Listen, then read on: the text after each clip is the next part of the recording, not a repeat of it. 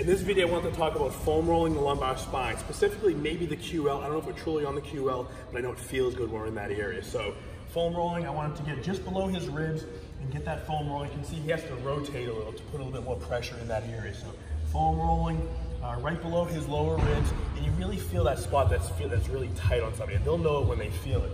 So you can use a foam roller, you can use a lacrosse ball, you can use a tennis ball, any kind of implement that really focal into that muscular region that's really tight on somebody. To me, this is something they can do multiple times a day, again, to get some muscle relief in their lumbar spine if they have like an acute strain. So foam rolling in that low back area.